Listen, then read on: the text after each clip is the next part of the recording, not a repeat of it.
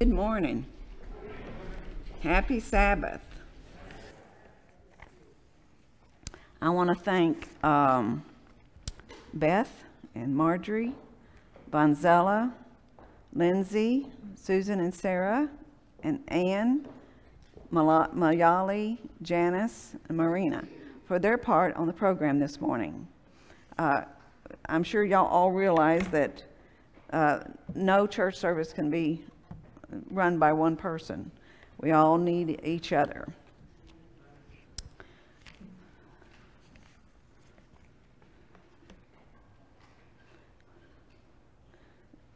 I'm going to use this bike wheel as an illustration. You notice that the spokes are very wide apart up here. This middle part represents God. And up here it's wide, and this represents us. The spokes represent us. You notice that the closer that they get to God, the closer they get to each other. The spokes are very close to each other down here. Try to remember that illustration, that the closer we come in contact when we develop a relationship with God, the closer that we're going to be to each other, and we're going to become as one.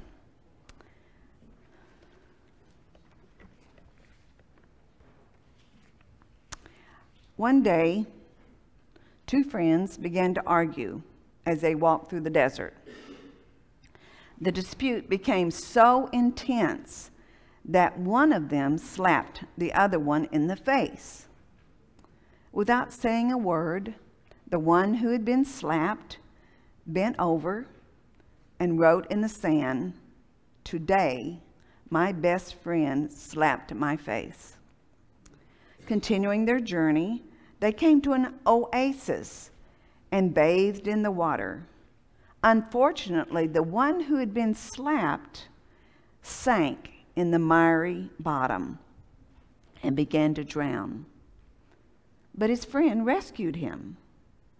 After he had rested a bit, the one who nearly drowned found a flat surface on the sandstone cliff near the oasis where he had carved the words, "Today, my best friend saved my life." His friend said, "After I hurt you, you wrote in the sand. But when I saved your life, you carved on a stone. Why?" He replied, "When someone hurts us, we should write the injury in sand so that the winds of forgiveness can blow away the memory.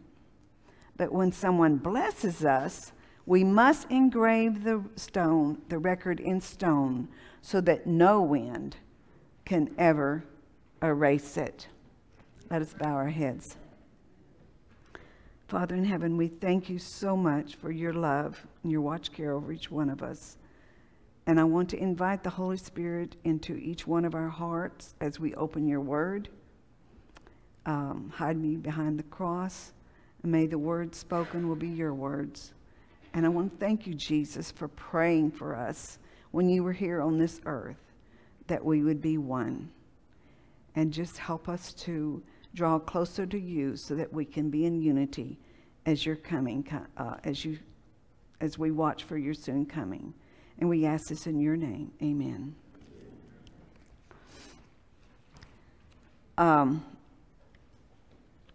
We're going to talk about principles for better relationships.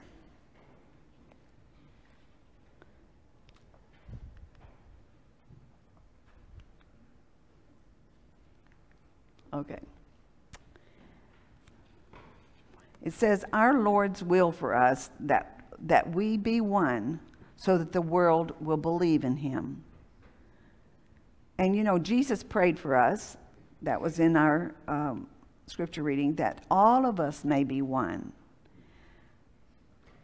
And may they also be in us, so that the world may believe that you have sent me. So there's two primary reasons that Jesus came to this earth. Number one, to reconcile us to the Father by his perfect life and death. And you can read that in Romans 3 and 2 Corinthians 5, 7-21. Number 2, to reconcile us to each other in perfect agape love relationships. In other words, restore us to the image of God. Let's turn to John 17, 21-23. We're going to read that.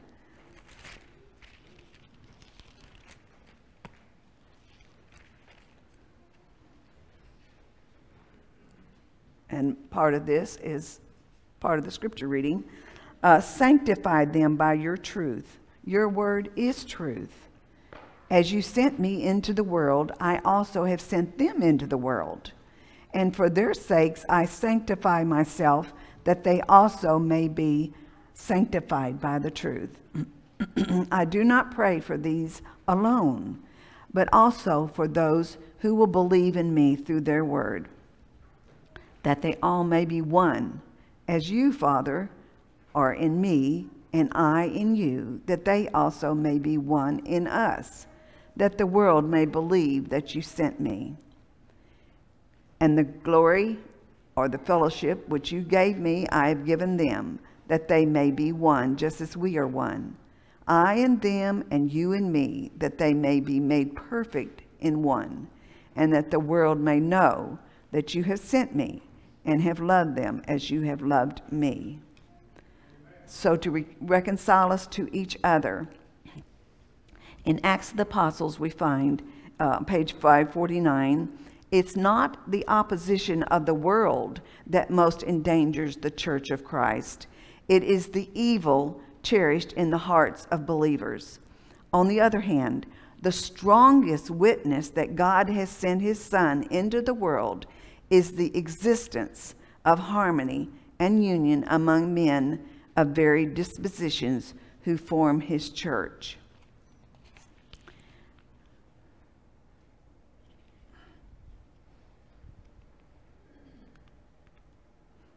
Number 2, respect the diversity of temperaments and God-created differences in people. We're all made different. We should all be able to live together. The Lord has created and gifted each of us differently, so the body of Christ will have all its complementary parts.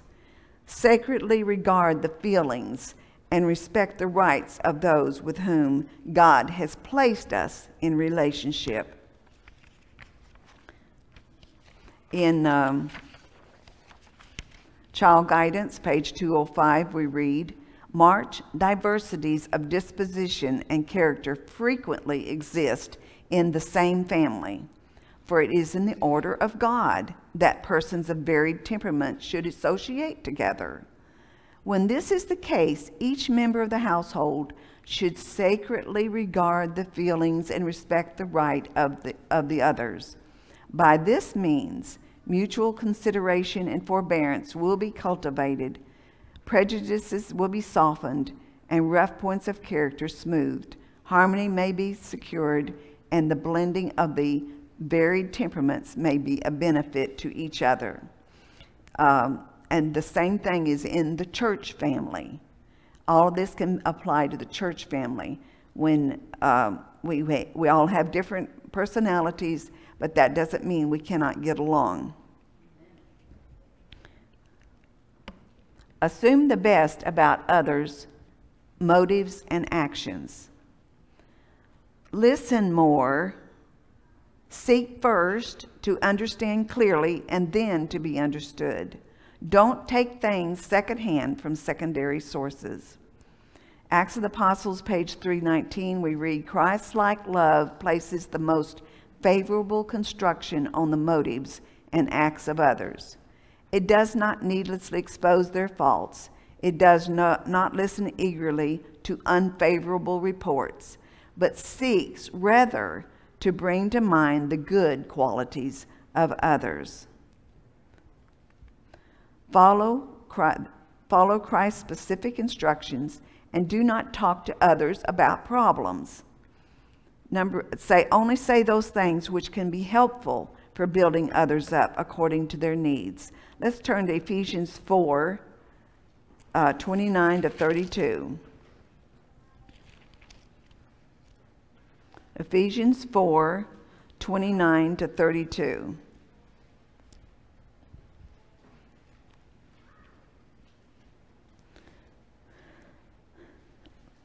Let no corrupt word proceed out of your mouth, but what is good for necessary edification, that it may impart grace to the hearers. And do not grieve the Holy Spirit of God, by whom you were sealed for the day of redemption. Let all bitterness, wrath, anger, clamor, and evil speaking be put away from you with all malice. And be kind to one another, tender-hearted, forgiving one another, even as God in Christ forgave you. Even if something is true, don't talk to others if it can't help or resolve the problem. And of course, we are instructed in Matthew 18, 15 to 17. It's called the gospel order in how to deal with situations when somebody may hurt you. Go to the person alone first. And then if you need to, take 2 or 3 others with you as witnesses. But lastly, if needed, take it to the church for discipline. Let's turn to Matthew 5, 23 to 24. Matthew 5, 23 and 24.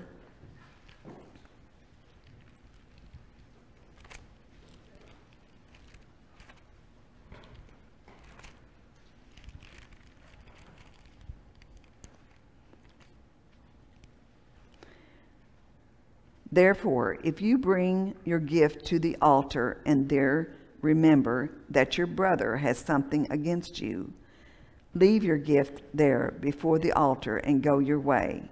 First be reconciled to your brother and then come and offer your gift. So if someone has aught against you, go before you come to church, before you come to worship, and seek to be reconciled. And lastly, never talk to those who are not part of the situation or solution process. Next, yield our rights and expectations to God.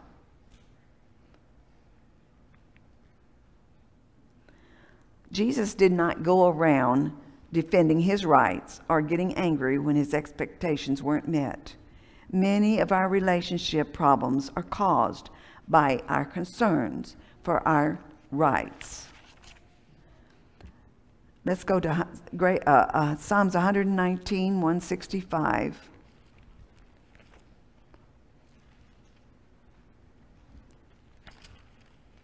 Psalms 119, 165.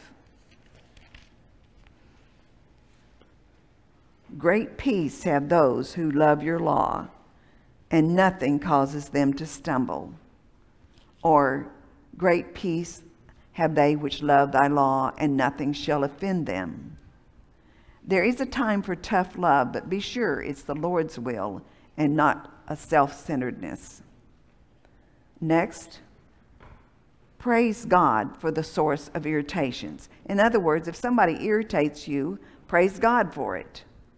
Make a list of the good things about the other person and praise God for those things. Pray for the problem person to be blessed. Praise drives evil angels away. We're told in Review and Herald, August 5, 1890, when things go crossways at your homes or at church, strike up a song about the matchless charms of the Son of God. And I tell you, when you touch this strain, Satan will leave you. And then by beholding, we become changed. So dwell on the good of others.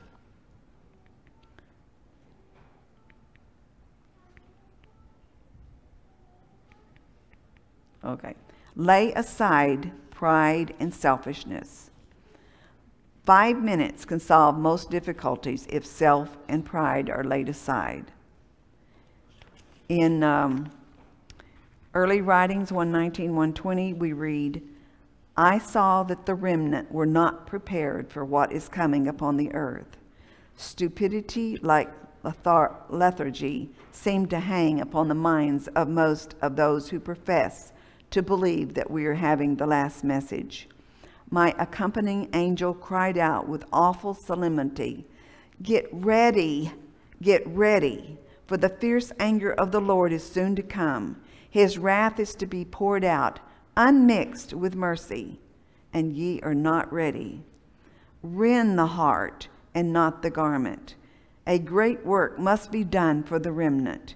Many of them are dwelling upon little trials. Said the angel, legions of evil angels are around you and are trying to press in their awful darkness, that ye may be ensnared and taken. Ye suffer your minds to be diverted too readily from the work of preparation and the all-important truths for these last days, and ye dwell upon little trials and go into minute particulars of little difficulties to explain them to the satisfaction of this one or that. Conversation has been protracted for hours between the parties concerned, and not only has their time been wasted, but the servants of God are held to listen to them when the hearts of both parties are unsubdued by grace. If pride and selfishness were laid aside, 5 minutes would remove most difficulties. Angels have been grieved and God displeased by the hours which have been spent in justifying self. I saw that God will not bow down and listen to long justifications, and he does not want his servants to do so, and thus precious time be wasted that should be spent in showing transgressors the error of their ways and pulling souls out of the fire. Daily and moment by moment, infilling of the Lord himself is the only way we can truly love others.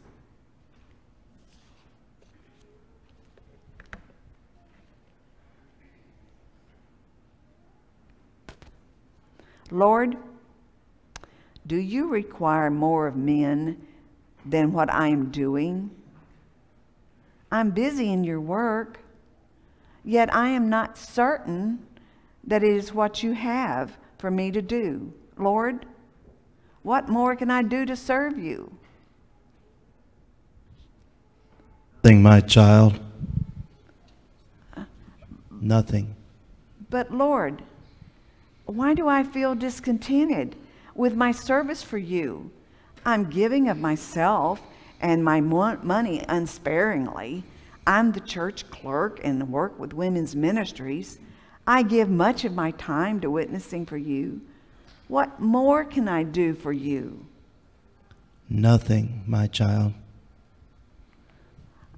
But Lord, there still remains a vacancy inside, in spite of my private and public devotions to you. What more can I do? Nothing. Listen, my child. Stop doing things for me. What? Now, Lord, let's be reasonable. You've blessed my work for you. You've exhorted me to labor in your vineyard. What do you mean? What if I do stop doing things for you? Then I'll be able to do them through you.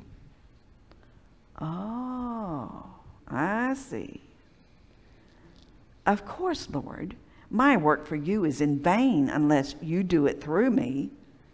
Make me a fit channel, Lord. Do humble me, and may I be worthy, a worthy vessel for you to use. Now, what task do you have for me to do through me? None, my child. What? You said you'd work through me. What is your task for me? My daughter, love me. Now, wait a minute, Lord. I've been a Christian for years. And what do you mean, love you? I do love you. Okay, now that's settled. What's the next step? There is no other step, loved one. Just love me. You know I love you, Lord. My whole life is taken up with service to you. What do you mean? Your love for me is revealed in your love for your fellow man. Oh, I know that, Lord. I do love my fellow men. Do you love your neighbor? Well, I don't hate her. I just leave her alone, and she leaves me alone. Do you love your neighbor? Now look, we don't get along. Our personalities clash. One cannot solve that, so I avoid her. I died for her and live for her too. I know, Lord, and I would like to see her saved, but you understand that I just don't click with her. Do you love your neighbor? Oh, I respect her, and I think she respects me. I recognize that she's a fine lady, and I'm sure she'd make a good Christian, but I guess I do think of her as being overconfident and conceited, even a bigot at times. You know her kind, Lord. Why all of this about her, Lord? Look at all these other people I love. Why, I could... My child, do you love your neighbor? She's the one person, Lord, that I can't stand.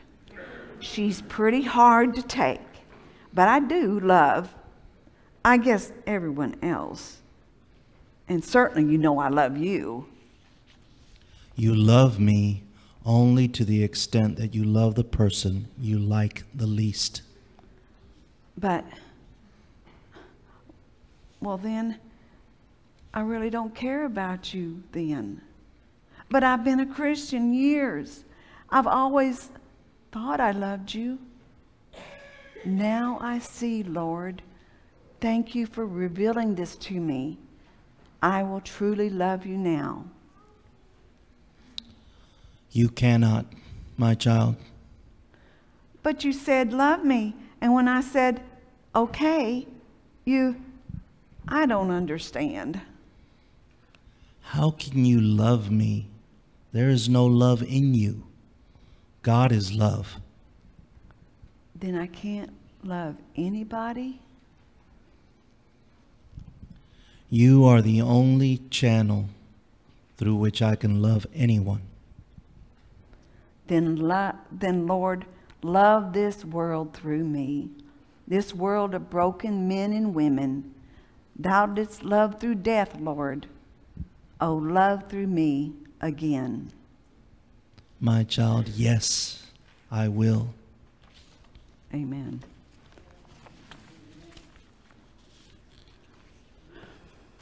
One night in a church service, a young woman felt the tug of God in her heart. She responded to God's call and accepted Jesus as her Lord and Savior. The young woman had a very rough past, including alcohol, drugs, and prostitution. But the change in her was evident. As time went on, she became a faithful member of the church. She eventually became involved in the ministry, teaching young children. It was not very long before she caught the eye and heart of the pastor's son.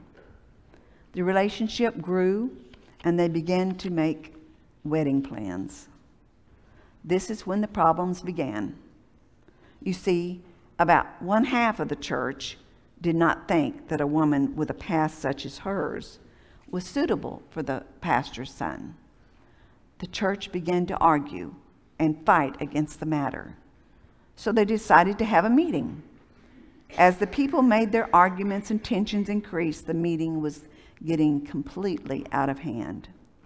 The young woman became very upset about all the things being brought up about her past. As she began to cry, the pastor's son stood to speak. He could not bear the pain it was causing his wife-to-be. He began to speak, and his statement was this: "My fiance's past is not what is on trial here. What you are questioning is the ability of the blood of Jesus to wash away sin. Today, you've put the blood of Jesus on trial. So, does it wash away sin or not?" The whole church began to weep as they realized that they had been slandering the blood of the Lord Jesus Christ. Too often, even as Christians, we bring up the past and use it as a weapon against our brothers and sisters. Forgiveness is a very foundational part of the gospel of the Lord Jesus Christ. If the blood of Jesus does not cleanse the other person completely, then it cannot cleanse us. If that is the case, then we are all in a lot of trouble. What can wash away my sins? Nothing but the blood of Jesus. End of case.